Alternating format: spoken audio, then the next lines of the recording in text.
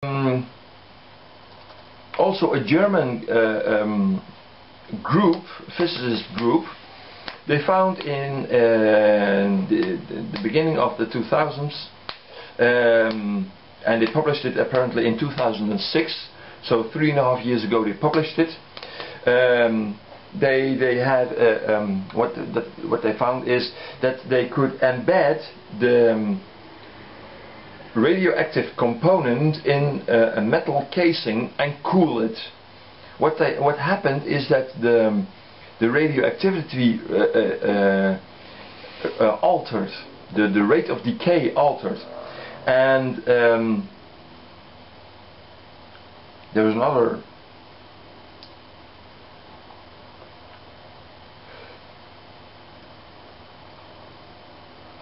So highly radioactive components with a high age, half-life age, could be altered to very rapid decaying, but also what they also could do is make a non-radioactive component to a radioactive component by altering pressure, temperature, and so on.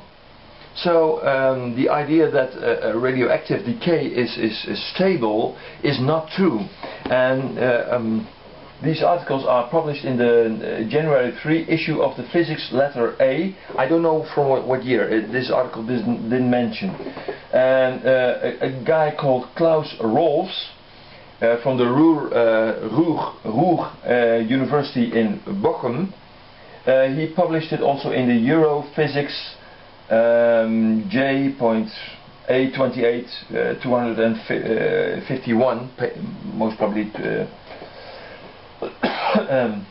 page or number or so, and they published it in these letters. So the idea that radioactive decay is stable is scientifically not true, and so that means that that also the radioactive decay in the past might have been different than nowadays is the case, or is the case nowadays. That means that if that's true, if that happened, if there was a period in time that the radioactive decay altered, even for a short period maybe, then that the radioactive determination methods are not valid. Yeah? And this is a bomb under evolution thinking, because if it's altered under certain kind of conditions, yeah, then that means that the radioactive dating methods are not valid, no longer valid. Then you can date any number of age. And that's what also the creationists are finding. For example, a radioactive carbon-14 they find in coal layers and in diamonds, which should not be possible after millions of years. Yeah? And so on. The whole bunch of investigations about radioactive decay, that it's not applicable. Well, a lot of creationists published some articles about it, that it's not possible because the findings are not consequent. Yeah? And this is explained if the radioactive isotopes are not stable under certain altered and high temperature or low temperature and high pressure and so on conditions, if it's altering. Okay, so that's a killing for evolution type of thinking. Okay, these were the two items which I liked to discuss. And maybe I got something else by the way.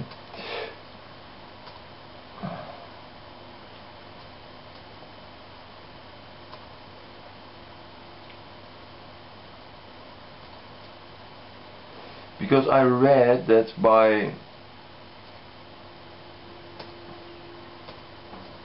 there's also an article found about making dysprosium 163, which is normally under normal conditions is a very stable isotope.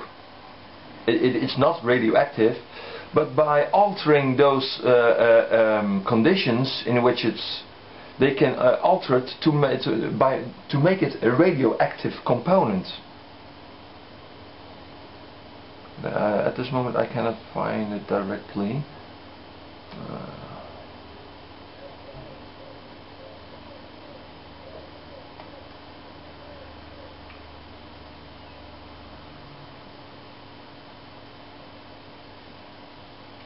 Well, here the other article is from Edward Baudrois. I'll write it down for you. You can find this.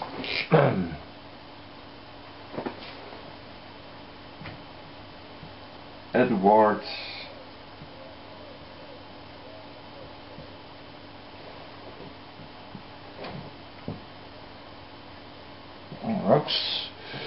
Attenuation of accelerated decay rates by magnetic effects. Attenuation of accelerated decay rates by magnetic effects.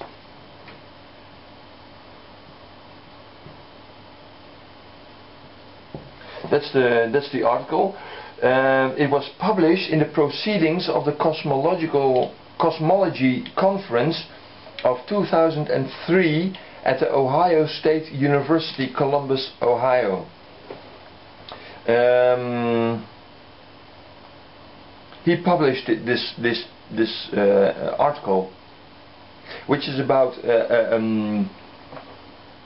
the altering of the radioactive decay by bringing the radioactive elements in a plasma temperature environment. For example, radioactive uranium-238 could be altered from 4.5 billion years to 2.08 minutes. So instead of that it took place about 4.5 billion years, the half-life of uranium-238 was altered to about 2 minutes. Yeah. Well, if that's true, then the determination of ancient layers of rocks has a problem, a real serious problem.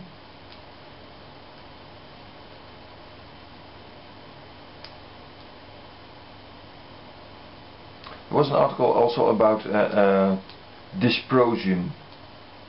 At this moment I cannot find it. But they altered dysprosium 163 or 183. They altered from a stable isotope to a radioactive isotope by applying these environmental influences. Yeah? So that places a huge bomb under evolution and a billion years of thinking. Okay, this is what I wanted to share with you. Till the next time.